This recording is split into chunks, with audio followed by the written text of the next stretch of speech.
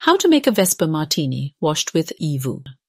The key step is to fat wash the gin with the EVOO, that is, extra virgin olive oil. And here's how. Pour the gin into a clean mason jar. Add about 2 to 4 tablespoons of EVOO to about 10 to 16 ounces of gin. Shake the jar a couple of times and let it sit at room temperature for 6 to 8 hours. Now we are ready to make this very special take on the Vesper. First, put 2 martini glasses in the freezer.